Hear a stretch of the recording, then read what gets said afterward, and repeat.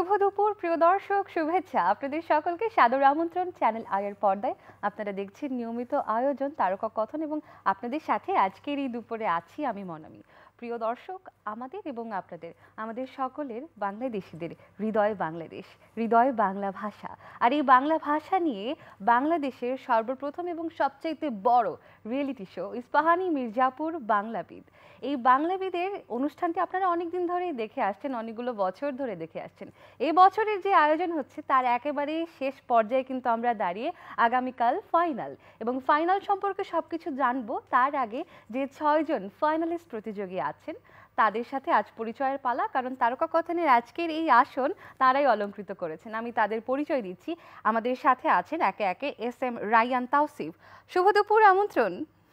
আমাদের সাথে আছেন সামিরা মুকিত চৌধুরী, আমন্ত্রণ। ধন্যবাদ। আছেন মনামি জামান, আমন্ত্রণ। আছেন সাদাত আশরাফি নাইব, আমন্ত্রণ আপনাকে। আছেন আমাদের সাথে অনুশ্রী বণিক এবং আছেন দীপায়ন সরকার, আমন্ত্রণ। কেমন লাগছে প্রথমে একটু জিজ্ঞেস করি? নার্ভাস? হাসি দেখে বোঝা যাচ্ছে প্রিয় দর্শক, কারণ ভেরি ভেরি ব্রিলিয়েন্ট এবং ভেরি ট্যালেন্টেড, মেধা এবং শ্রমের অসম্ভব একটা সুন্দর সমন্বয়। তবে বয়সটা কিন্তু এখনো ছোট, এবং সেই বিবেচনায় আজকে তাদের সাথে কথা বলবো, তাদের অনুভূতিগুলো শুনবো। আমি প্রথমে একটু আমার হাতের ডান দিক থেকে শুরু করি। রায়ান, একটু নার্ভাস লাগছে কি? একটু একটু একটু একটু নার্ভাস লাগছে। আচ্ছা, প্রথম যেদিন অডিশন দিয়েছিলে সেই দিনের থেকে বেশি নার্ভাস লাগছে? না, সেই দিনের থেকে বেশি না, সেদিন সবচেয়ে বেশি নার্ভাস লাগছিল। আচ্ছা, অডিশনটা দেবার গল্পটা একটু শুনি, কিভাবে শুরু হলো আসলে এই জার্নিটা? অডিশন মানে প্রথমে বাংলাবিদ সম্পর্কে আমি পত্রিকায় জানতে পারি। তারপর আমি সেটা সম্পর্কে খুবই আগ্রহী হয়ে উঠি। তারপর বিভিন্ন আরও আমার বন্ধু বান্ধবের কাছ থেকে জেনে তারপর আমি সেই সম্পর্কে প্রস্তুতি নিতে থাকি। তারপর আমি 2020 সালে অংশ নিতে চাচ্ছিলাম, তবে তখন করোনার কারণে বন্ধ হয়ে যায়। তো এখন কোন ক্লাসে আর তখন কোন ক্লাসে ছিলে? তখন 7ম শ্রেণীতে পড়তাম, এখন 10ম শ্রেণীতে। আচ্ছা, তো বড় হয়ে এসেছে এখন, তাহলে আরো ভালো, আরো সুন্দর শানিত হয়ে এসেছো, বলো।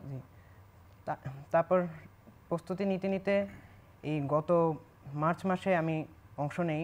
তখন আমার বহু নির্বাচনী পরীক্ষাটি খারাপ গিয়েছিল, তাই ভাবছিলাম, খুবই নার্ভাস ছিলাম। আচ্ছা আচ্ছা। তবে দেখলাম যে আমি ঢাকা বিভাগে প্রথম হয়ে যাই, আমি একটু অবাকই হয়ে গিয়েছিলাম। তো এভাবেই আমার শুরুটা হয়। বাহ, চমৎকার। আচ্ছা, সামিরার কাছে একটু জিজ্ঞেস করি। সামিরা বোধহয় you are the senior one সবার মাঝে, তো রায়ান কি খুব নার্ভাস, এরকম শান্ত থাকে সব সময়?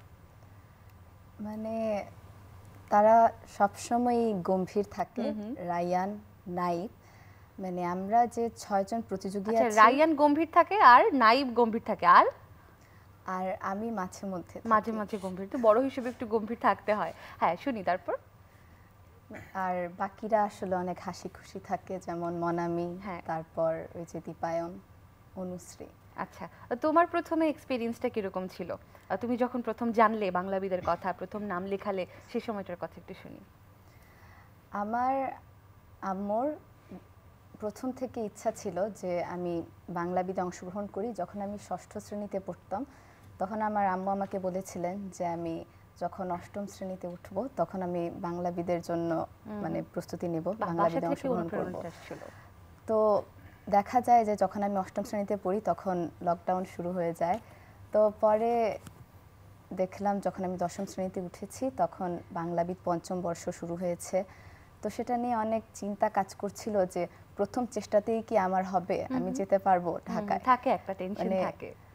এখন এতটাও চিন্তিত না, তবে প্রথম দিন অনেক বেশি চিন্তিত ছিলাম যে আসলে হবে কিনা। আমার বহু নির্বাচনী পরীক্ষাও খারাপ গিয়েছিল, আমার মনে হয়েছিল আর কি। বহু নির্বাচনী কি খুব কঠিন হয়েছিল নাকি? দুজনের খারাপ গিয়েছে। আচ্ছা, পরবর্তীতে শুনবো বাংলা ভাষা বা এই বিষয়ে দক্ষতার জন্য আসলে ভাষার প্রতি একটা প্রেম লাগে বা ভালোবাসা লাগে, বাংলা ভাষাটাকে ভালোবাসতে হয়। তোমার পড়াশোনার ব্যাকগ্রাউন্ড কোনটা, বাংলা না ইংলিশ মিডিয়াম? বাংলা মিডিয়াম। আচ্ছা, বাংলা ভাষার প্রতি যে ভালোবাসা সেটা কোত্থেকে এসেছে? এটা আসলে ছোটবেলা থেকেই, যখন মানে বাংলা ভাষা নিয়ে যখন বিভিন্ন যে লেখা পড়তাম তখন একটা অনুভূতি কাজ করতো, বা ভাষা আন্দোলনের যে কাহিনী বা ওই যে যারা প্রাণ দিয়েছিলেন ভাষার জন্য, তো ওগুলো পড়ে অনেক সময় আসলে মানে অনেক স্মৃতিকাতর হয়ে বাহ, পড়তাম এবং স্মৃতিকাতরতার দিনগুলো আসলে শেষ হয়ে আসছে এবং শুরু হতে যাচ্ছে মূলত স্মৃতিকাতর হওয়ার দিনগুলো, কারণ আগামীকালকে কিন্তু সেই মহেন্দ্রক্ষণ এবং ফাইনাল যে অনুষ্ঠানটি সেটি বাংলাবিদ মহোৎসব প্রোগ্রামটি আপনারা দেখতে পারবেন চ্যানেল আই টিভি, সাথে সাথে দেখা যাবে লাইভ iScreen-এ, চ্যানেল আই ইউটিউব এবং ফেসবুক লাইভে। এছাড়াও ইস্পাহানি মির্জাপুরের যে পেজ আছে সেখান থেকেও কিন্তু আপনারা লাইভ দেখতে পারবেন। একটু নামের মিতার কাছে চলে আসি এবারে। মনামি, কি অবস্থা, কেমন লাগছে? ভালো। ভালো লাগছে? জি। ভয় লাগছে না? ভয় একটু কম লাগছে। ভয় একটু কম লাগছে, আচ্ছা কেন? You are very confident normally? না মানে কনফিডেন্ট না, কিন্তু হচ্ছে আগের চেয়ে ভয় কম লাগছে। আচ্ছা, তো প্রথম দিকে কেমন লাগতো? প্রথম দিকে আরো বেশি ভয় লাগতো। আমার বহু নির্বাচনী পরীক্ষা খুব একটা ভালো হয়নি, আবার অতটা খারাপও হয়নি। আচ্ছা।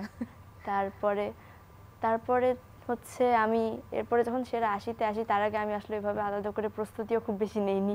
এই জন্য তখন একটু ভয় ছিলাম, কারণ এসে দেখলাম ওখানে যারা ছিল তারা সবাই অনেক পড়াশোনা করছে, আর মানে দেখে মনে ছিল সবার প্রস্তুতি অনেক ভালো, আমি তো পারবো না। তারপরে টিকে যাই, তারপরে সেরা বিষয়ে এসে অনেক ভালো লেগেছে, অনেক নতুন বন্ধু হয়েছে। আচ্ছা, বন্ধুদের মধ্যে তো অনেকেই বয়সে বড়, আবার অনেকে একটু ছোট, তাই না? ক্লাস 8 আছে, আবার 10 আছে, তো এই যে একটা মিলেমিশে থাকার একটা সময়, এটা কেমন লেগেছে? অনেক ভালো লেগেছে। আমরা অনেক মজা করতাম, গল্প করতাম, খেলতাম রাতের বেলা। যারা বেশি সিরিয়াস সামির আপুর মতো তারা খেলতো না, তারা পড়াশোনা করতো। আচ্ছা, বাহ। তাহলে এবার একবার নাইবের কাছে শুনি। নাইব, কেমন ছিল তোমার অভিজ্ঞতা, এক্সপেরিয়েন্স? প্রথমত আমি ময়মনসিংহ বিভাগ থেকে অংশগ্রহণ করি, তো সেখানে বহু নির্বাচনী পরীক্ষাটা মোটামুটি হয়েছিল। সেখানে সেরা 100 জন বাছাই দ্বিতীয় হয়েছিলাম। তারপর বিভাগীয় পর্যায়ের যে সেরা 20 জন বাছাই ছিল সেখানে প্রথম ছিলাম। তারপর সেখান থেকে সেরা 7 জন নেওয়া হয় আমাদের বিভাগ থেকে, সেখানে প্রথম স্থান অধিকার করতে পেরেছিলাম। তারপর আসলে প্রথম দিন যখন এখানে অডিশনটা দিতে আসি, তো এত বড় মঞ্চ দেখে তখন অনেকটাই ভয় লেগেছিল। আচ্ছা, অনেক আলোকসজ্জা ছিল। তো তারপর ভয় থাকলেও আস্তে আস্তে সেটা কেটে যেতে থাকে খেলার মধ্য দিয়ে। বিশেষ করে বাসা ভাই অনেক উৎসাহ দিতেন, তো তার কথাগুলো অনেক অনুপ্রেরণাদায়ক ছিল। তার মাধ্যমে আস্তে আস্তে আমাদের ভয়গুলো কেটে যেতে থাকে এবং এই পর্যন্ত আসতে পেরেছি। নাইবার একটা কথা আমার ভালো লেগেছে, যে একটা খেলা আসলে, এবং প্রতিযোগিতার বাইরে গিয়ে এটা যদি খেলা হিসেবে বিবেচনা করি, দিন শেষে কিন্তু বাংলা ভাষার একটা জয় হয়, বা বাংলা ভাষার প্রতি সচেতনতা, বা এই ভাষাটা যে কত ইন্টারেস্টিং সেটা বোধহয় দর্শকরা জানতে পারে। এবার একটু আসি আমাদের অনুশ্রী বণিক, আপনার কাছে কি অবস্থা, কেমন লাগছে? এখন কালকে যেহেতু মহোৎসব, একটু একটু ভয় লাগছে, আর আমি তো সবার চেয়ে ছোট, তারপরেও প্রস্তুতি ভালোই ছিল। আর আমার অডিশন রাউন্ডের প্রস্তুতি মোটামুটি ছিল। আমি যখন পরীক্ষা দিয়ে আমি বাসায় চলে গিয়েছিলাম, কারণ আমি ভেবেছিলাম পরীক্ষা একটু মোটামুটি হয়েছে, এতটাও ভালো হয়নি। তো বাসায় গিয়ে একই কথা সব জায়গায় বলো। বাসায় গিয়েছিলাম, তো আমি ভেবেছিলাম যে এখানে তো যারা আসে সবাই অনেক মেধাবী হয়, আমি কি পারবো কিনা, আমার মানে আমি নির্বাচিত হব কিনা। তো পরে আমার বাসায় ফোন আসে, বাবার ফোনে, যে বলা হয় যে অনুষ্ঠিত মানে বিভাগীয় পর্যায়ে সেরা 20-এ টিকেছে, তো ওকে আসতে হবে। তখন শুনে আমি খুবই খুশি হয়েছিলাম। তো তারপরে গিয়ে আমি আবার অংশগ্রহণ করি, তারপর ঢাকায় স্টুডিও রাউন্ডে আসি, তারপরে খেলাধুলা করে এখন এখানে। বাহ, এবং ক্লাস 8-এ পড়ছেন আপনি, সো যখন ক্যাম্পে আসলেন তখন নিশ্চয়ই ভয়টা সবচাইতে বেশি কাজ করেছে, যে সবচাইতে ছোট বয়সের দিক থেকে। তো এই ক্ষেত্রে আসলে সাহস দিয়েছে কারা, বা আদর করে রেখেছে কারা, এদের মধ্যে কারা কারা ছিলেন? সবাই ছিল, বড় আপুরা, বড় ভাইয়ারা। শুরুর দিকে আমার চেয়েও ছোট কয়েকজন ছিল, 7-এ পড়তো, তাদেরও আমি তাদেরকে উৎসাহ দিতাম। তো আমিও উৎসাহ পেতাম, আমি তাদেরকে উৎসাহ দিতাম। এরপর এছাড়াও বড় আপুরা আমার অনেক খেয়াল রাখতো, তারা আমার বন্ধুর মতো মিশতো। এটাও খুব মজা, যে বড় হলেও বন্ধুর মতো বিষার যে ব্যাপারটা। আচ্ছা, এবারে আসি বোধহয় আমাদের এখানে সবচাইতে চটপটে, যতটুকু আমি শুনেছি, আমাদের দীপায়ন, কেমন লাগছে?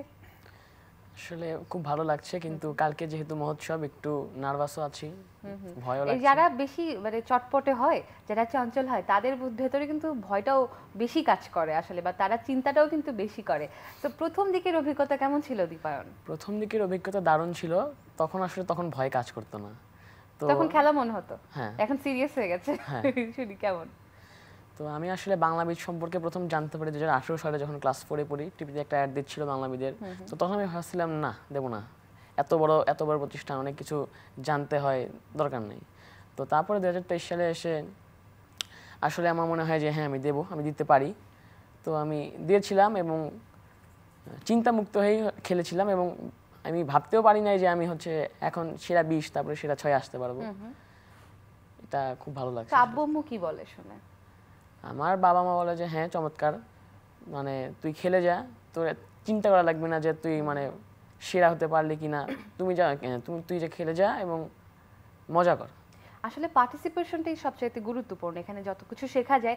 দিন শেষে মুকুট একটাই থাকে, তবে মুকুটের ভাগিদার কিন্তু সবাই হয়ে যায়। আচ্ছা, আমার কাছে একটা প্রশ্ন আছে, প্রশ্ন আমি একেবারে উন্মুক্ত মঞ্চে ছুড়ে দিচ্ছি। এখানে সবচেয়ে ভালো T20 খেলোয়াড় কে,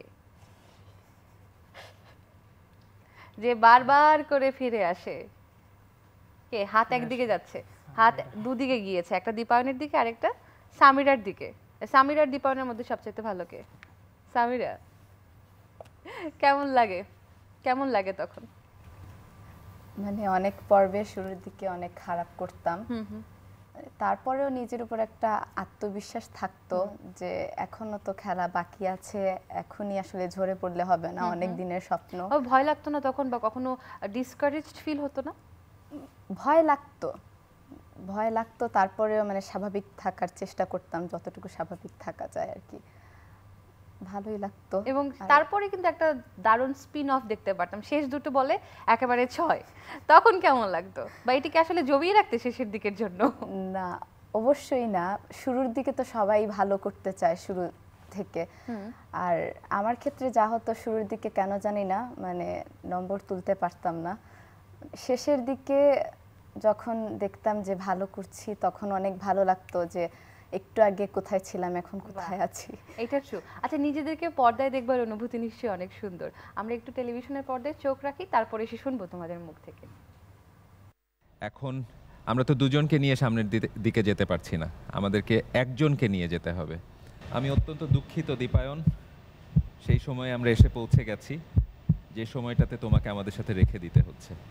তুমি যাচ্ছ আমাদের সাথে আগামী পর্বে। ইকরা, আমি তো ভেবেছিলাম এই কথাগুলো তোমাকে বলবো, যে তোমাকে রেখে দেব, কিন্তু তুমি তো জানো যে খেলার নিয়মটাই এরকম, এটাই বাস্তবতা।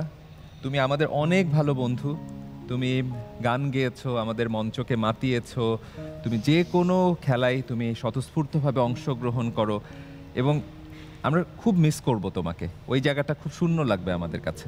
তুমি কিছু বলতে চাও আমাদের? তোমার এখানে সব থেকে ভালো বন্ধুত্ব হয়েছিল কার সাথে? মনামির সাথে।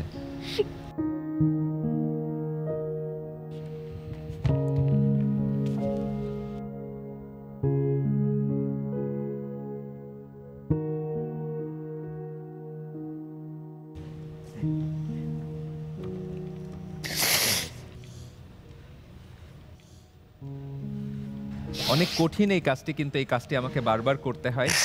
আমার মোটেও ভালো লাগে না কাজটা করতে, কিন্তু খেলাটা এরকম, একটু গোলমেলে। ডক্টর সৌমিত্র শেখর, আপনার প্রিয় ছাত্রী চলে যাবে কিছুক্ষণের মধ্যে, আপনার অভিব্যক্তি। আজকে ইকরা চলে যাচ্ছে এটি ভাবতেই পারছি না। যে ইকরা আমাদের গান শুনিয়েছিল শুধু নয়, গানের একটি আবেশ তৈরি করেছিল, এবং আমার খুব মনে পড়ে, খুব সংবেদনশীল ইকরা। একবার সামিরা একটা ধাপ আগে শেষ দিকে ছিল, তখন বিরতিটার সময় দৌড়ে এসে ইকরা সামিরাকে জড়িয়ে ধরে কিছু পরামর্শ দিল, কি করে কি করতে হবে, বোধ করে কিছু কিছু বলল আর কি। এবং এরপরে আমি দেখলাম যে সামিরা কিন্তু পরের ধাপে বেশ ভালো খেললো এবং সে রয়ে গেল। এই যে সংবেদনশীলতা বন্ধুর প্রতি বা অন্যের প্রতি, প্রতিযোগীর প্রতি, এইটি কিন্তু এই যুগে খুব কম দেখা যায়। খুব সুন্দর একটা মুহূর্ত দেখতে পেলাম আসলে, যে কথাটা দিয়ে শুরু করেছিলাম যে প্রতিযোগিতার বাইরে গিয়েও আসলে এটা একটা এক্সপিরিয়েন্স হয় এবং একটা পরিবারের মতো গিয়ে দাঁড়ায়। এবং তোমাদেরকে বলে রাখি যে আজ থেকে অনেকগুলো বছর পরেও কিন্তু এই আন্তরিকতাটা বা এই ভালোবাসার সম্পর্কটা থেকে যাবে। আচ্ছা, যখন কাছের বন্ধুরা চলে গিয়েছিল সেই অনুভূতিটা কেমন ছিল, একটু মনামির কাছ থেকেই প্রথমে শুনি। অনেক খারাপ লাগতো। ইকরা আমার সবচেয়ে ভালো বন্ধু ছিল বাংলাবিদের ক্যাম্পের।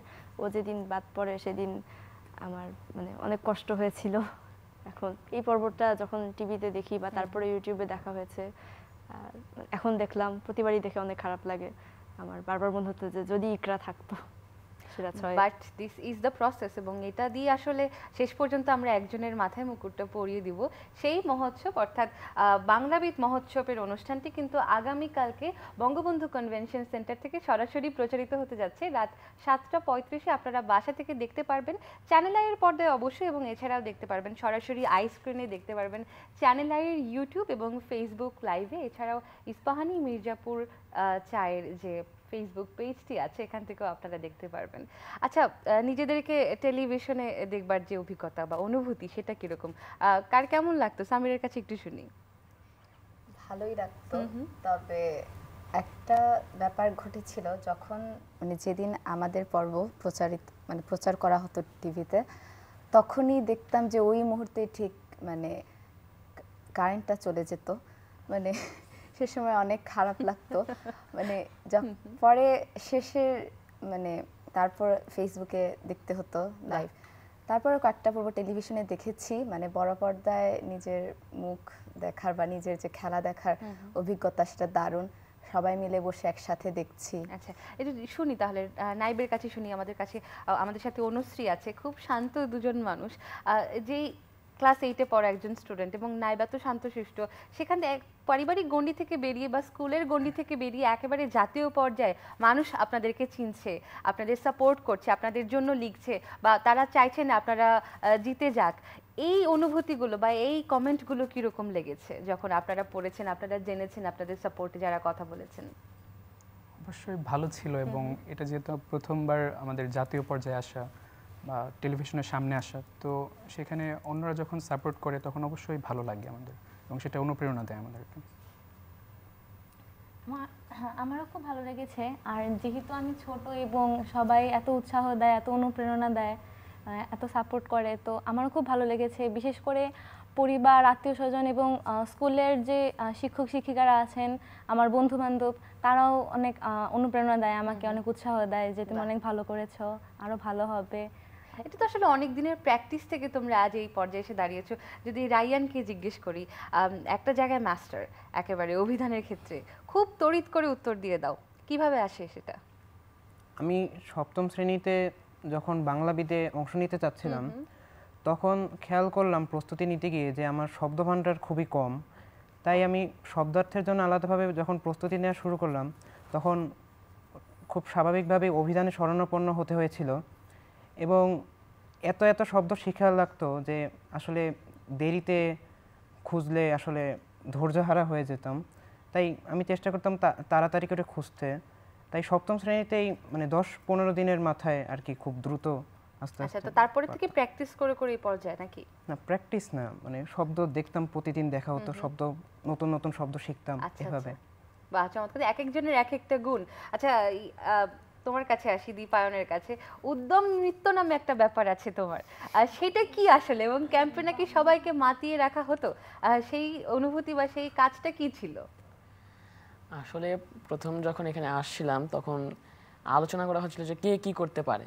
তো আমি মজা করে বলছি আমি তাণ্ডব করব।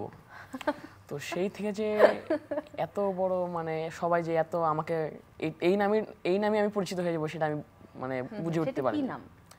তাণ্ডব। আচ্ছা, তারপর? এবং এখনো পর্যন্ত সবাই আমাকে তাণ্ডবই ডাকে। আমার আসল নামও বোধহয় অনেকে ভুলে গেছে। তো এমনকি আমার বন্ধুরা অনেক সময় বলে, তাণ্ডব, তুমি কি তাণ্ডব করবা? তো এই সময় এরকমই চলছে, মানে আমার আসল নাম মোটামুটি সবাই ভুলে গেছে। চমৎকার। এই বিশেষ বিশেষ গুণের কথা বলছি। মনামির কাছে এই প্রশ্নটা, যখন আপনি খেলেন তখন ভীষণ শান্ত একটা চেহারা দেখা যায় এবং খুব শান্তভাবে ধীর ও স্থিরভাবে উত্তরগুলো দেওয়া হয়। তো এটা কিভাবে আসলে যখন প্রশ্নগুলো করা হয় তখন অনুভূতিটা কি হয়, মাথায় কি ঘোরে? আমার মাথায় আসলে ঘুরে যে ভুল করা যাবে না, কারণ আমি যদি ভুল করে ফেলি তাহলে একটু বেশি হতাশ হয়ে পড়ি।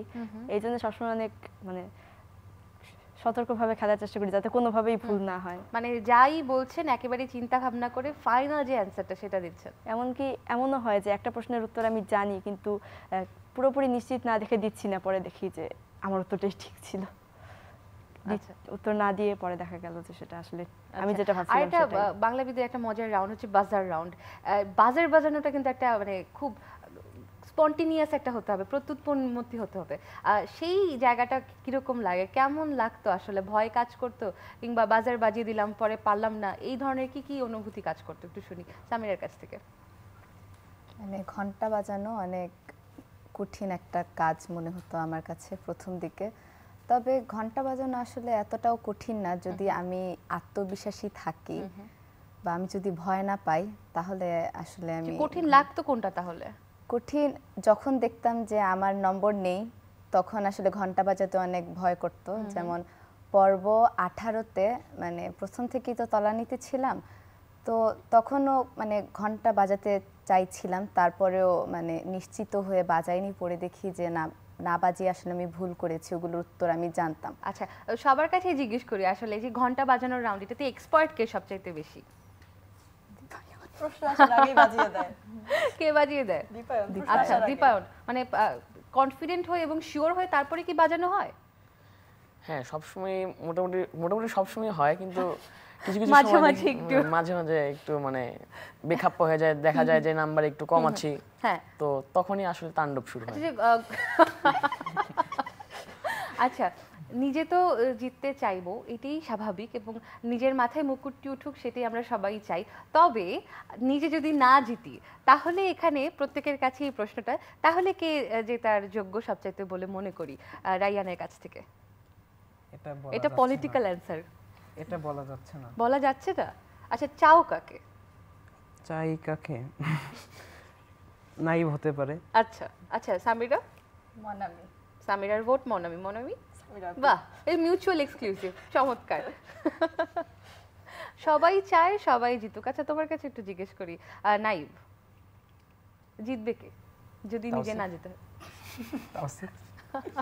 অনুশ্রী? সামিরা আপু। বাহ, এবং দীপায়ন শেষ পর্যন্ত? সামিরা আপু অথবা মনামি। বাহ, নিজেদের ভিতরে এই সাপোর্টটা কিন্তু খুব দরকার, এবং দিন শেষে আসলে এই ভালোবাসার সম্পর্কটা বাংলা ভাষার প্রতি এবং নিজেদের যে আন্তঃসম্পর্ক সেটার জন্য খুবই দরকার। এবারে আসি একেবারে শেষ দিকে, যেহেতু আগামীকালকে প্রতিযোগিতা, নিজের প্রস্তুতি নিশ্চয়ই খুব মুখ্য ভূমিকায় আছে। এখন কেমন প্রস্তুতি নিচ্ছ, কি চলছে একটু শুনি। মনামি? প্রস্তুতি আমি মনে হয় সব থেকে কম প্রস্তুতি নেই। আমি দেখা যায় যে বই খুলে রেখে রাতের বেলা ঘুমিয়ে যাই। সবচাইতে কঠিন ভাবে পড়াশোনা করে কে? এই দুজন। চমৎকার। আচ্ছা, সামিরার কাছে এই প্রশ্নটা, একটা লম্বা সময় ধরে একটা জার্নি ছিল এবং শেখার অনেক জায়গা ছিল, বিশেষ করে যারা বিচারক ছিলেন তাদের কাছ থেকে। তো তাদের সাথে অনুভূতি বা তাদের সাথে একটা পথ চলার এক্সপিরিয়েন্স, সেটা কিরকম ছিল? মানে আমাদের যারা বিচারক ছিলেন তারা আমাদের সবসময় উৎসাহ দিতেন, আর বিশেষ করে সৌমিত্র শেখর স্যার, আমরা যখন কোনো প্রশ্নের উত্তর দিতাম তো উনি সেটার মানে বিভিন্ন ব্যাখ্যা জানতে চাইতেন, বা ওইটা কেন হলো, বা ওইটা কি, তোমরা কি জানো। আমরা যদি না জানি তাও উনি আমাদেরকে জানিয়ে দিতেন, মানে অনেক কিছু শেখা হয়ে যেত। একটু শুনি। আসলে তিনজন বিচারক, সৌমিত্র শেখর স্যার, ত্রপা ম্যাম আর ইমদাদুল হক মিলন স্যার, মানে সবাই আমাদের খুব সাহায্য করেছে, আমাদের উৎসাহ দিয়েছে। এবং যেটা সামিরা আপু বললেন যে সৌমিত্র স্যার আমাদের কাছে ব্যাখ্যা জানতে চাইতেন, তো এটার মাধ্যমে মূলত আমরা অনেক কিছু নতুন কিছু শিখতাম।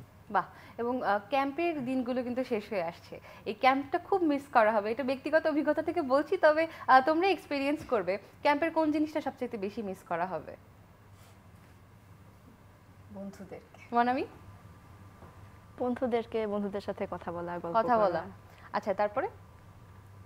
নাইবের সাথে সময় কাটানোটাই সবচেয়ে বড়। অনুশ্রীর কাছে কি মিস করবে সবচেয়ে বেশি? এই সবার সাথে মেলামেশা, তারপর গল্প করা একসাথে, খেলাধুলা, আড্ডা দেওয়া একসাথে বড় আপুদের সাথে। কি সুন্দর সুন্দর সময়টা একেবারে কেটে গেল এবং আগামীকালকে বড় একটা দিন, সেটার জন্য অনেক অনেক শুভকামনা। যেই জিতুক না কেন, জিত আসলে সবারই থাকবে। দিন শেষে ফাইনাল পর্যন্ত যাওয়া একটা লম্বা জার্নি এবং পুরো বাংলাদেশ থেকে সিলেক্টেড হয়ে আজ তারকা কথনের এই আয়োজন থেকে দর্শকের সাথে সরাসরি সংযুক্ত হবার যে জায়গাটা, এটা নিশ্চয়ই অনেক বড়। এই অনুভূতিটা একটু ছোট ছোট বাক্যে সবার কাছ থেকে শুনতে চাই। আমার খুবই ভালো লাগছে। ভালো তো লাগছে, ভালো এই একটা শব্দ দিয়ে বলা যাবে না, আসলে আর একটু বিশ্লেষণ করে বলতে হবে। বিশ্লেষণ, এই প্রথমবার আমাকে সরাসরি দেখানো হচ্ছে এভাবে। আব্বু আম্মুকে যখন বলেছিলাম তখন বলে যে বাসা থেকে দেখছে সবাই, এখন দেখছে সবাই, তো আমাকে বলে দিয়েছে যাতে আমি যাতে মন মরা হয়ে না থাকি, যাতে হাসি খুশি থাকি, উৎফুল্ল থাকি। তোমার কি ভালো লাগছে তাহলে? তোমার উৎফুল্ল লাগছে নিজের কাছে? জি লাগছে। আচ্ছা সামিরা? ভালো লাগছে যে মানে সরাসরি সবাই আমাদেরকে দেখছে, মানে বাসার সবাইও এত দূর আসবার যে একটা অভিজ্ঞতা, সেটা কিরকম? অনেক ভালো। আসলে বাংলাবিদে অংশগ্রহণ করা আমি মনে করি আমার একটা শ্রেষ্ঠ সিদ্ধান্ত ছিল। অনেক কিছুই শিখেছি, অনেক কিছুই পেয়েছি, অনেক বন্ধুদেরও পেয়েছি, আর চাই যে ওদের সাথে যে বন্ধনটা গড়ে উঠেছে ওইটা আজীবন থাকুক। বাহ, মনামির কাছে জিজ্ঞেস করি। জি, আমার অনেক ভালো লাগছে এখানে এসে, অনেক কিছু শিখতে পেরেছি, অনেক নতুন নতুন অভিজ্ঞতা হয়েছে, অনেক বন্ধু হয়েছে, সবার সাথে খুব সুন্দর সময় কেটেছে। আশা করি যে মহোৎসবে ভালো কিছু করতে পারবো, বা করতে যদি নাও পারি তাহলে হচ্ছে ভবিষ্যতে এই বন্ধুদের সাথে বন্ধুত্বটা থাকবে। নাইব, তোমার কাছে একই প্রশ্ন, দর্শক যারা আছে যুক্ত তাদের যদি কিছু বলতে চাও। আপাতত বলার মতো তেমন কিছু নেই, সবার কাছে আসলে দোয়া চাইবো যেন আগামীকালই মহোৎসব সেখানে ভালো করতে পারি বা না পারি, ভালো করে যেন খেলতে পারি, এটাই সবচেয়ে বড় বিষয়। নিশ্চয়ই সবার দোয়া আছে এবং শুভকামনা আছে, এবং আমরা যেই জায়গা থেকে আসলে সবাই বাংলা ভাষার প্রতি আমাদের যে ভালোবাসাটা সেটা প্রকাশ করতে চাই, সেটা বোধহয় আমাদের দেশের প্রতি ভালোবাসা থেকে আসে। এবং দেশের প্রতি ভালোবাসা বা দেশ মাতৃকার কথা যখন আমরা বলি, তখন বারবার করে আসলে মুক্তিযুদ্ধ এবং মুক্তিযুদ্ধের সাথে জড়িত যারা, মুক্তিযুদ্ধকে নেতৃত্ব দিয়েছেন যিনি, আমাদের বঙ্গবন্ধু শেখ মুজিবুর রহমান, তার কথা আসে। আমরা আগস্ট মাসে আছি, নিশ্চয়ই আপনারা সবাই জানেন যে আগস্ট মাস আমাদের শোকাবহ মাস, এবং এই মাসের শোকটাকে কিন্তু এখন আমরা পরিণত করেছি শক্তিতে। তাই আজ উপহার হিসেবে আপনাদের সবার জন্য আমাদের কাছে কিছু বই আছে।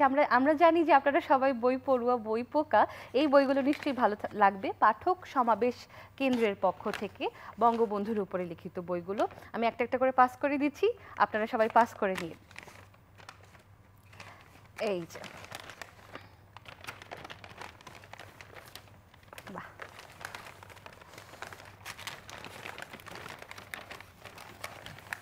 অনেক অনেক ধন্যবাদ আজকে আমাদেরকে সময় দেওয়ার জন্য, আমাদের সাথে এই গল্পগুলো ভাগাভাগি করে নেবার জন্য।